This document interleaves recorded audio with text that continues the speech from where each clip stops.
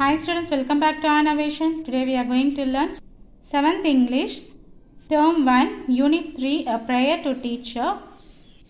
Grammar exercise தான் இந்த வீடியோல நம்ம பார்க்க போறோம். வாங்க வீடியோக்குள்ள போலாம். Already இந்த லெசனோட book evaluation, that is question answer and detail answers எல்லாமே நம்ம பார்த்துட்டோம். இந்த வீடியோஸோட playlist description boxல கொடுக்கிறேன். அதை பார்த்து learn பண்ணிக்கோங்க.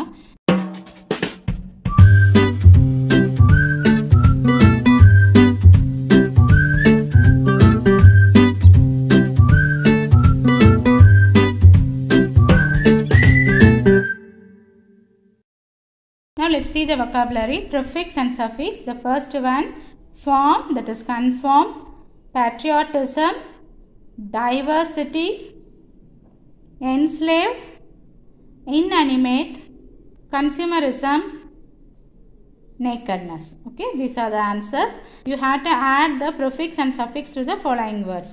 Privileged, that is unprivileged, animate, inanimate, discriminate, discrimination. Okay, discrimination is the suffix la varum. Empty, emptiness, this is also suffix. Communicate, communication, learn, learned. Page number 146, you have to listen to the story, need to answer this. So see the first one, Raj was upset as he had done poorly in his English test. His grandmother gave him a pencil. Granny compared Raj with the pencil.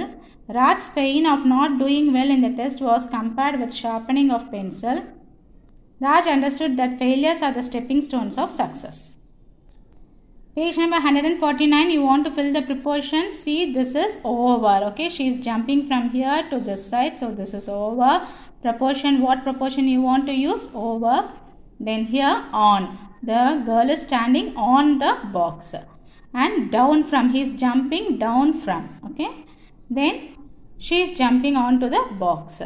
She is sitting inside the box, and here she is standing in front and he is sitting between the box. Okay, these are the proportions. Read the following sentence carefully, underline the proportions. See, Juliana placed her lunchbox inside her bag.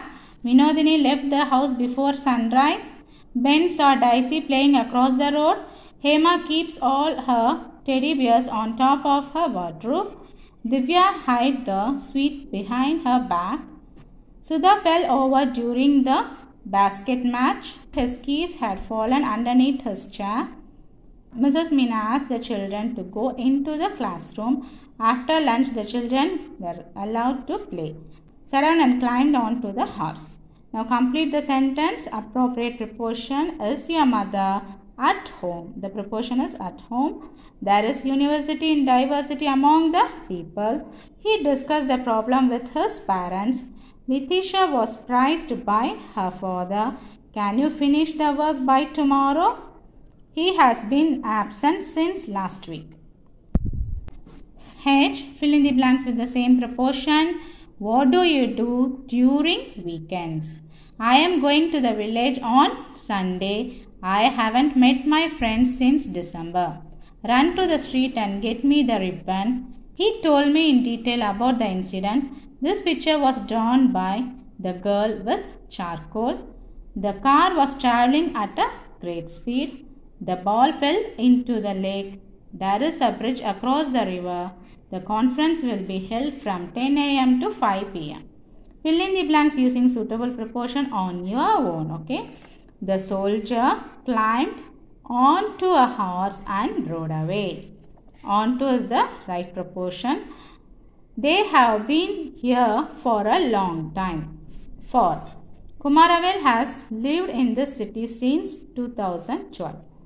The paper was published in an international journal. When will you return to home?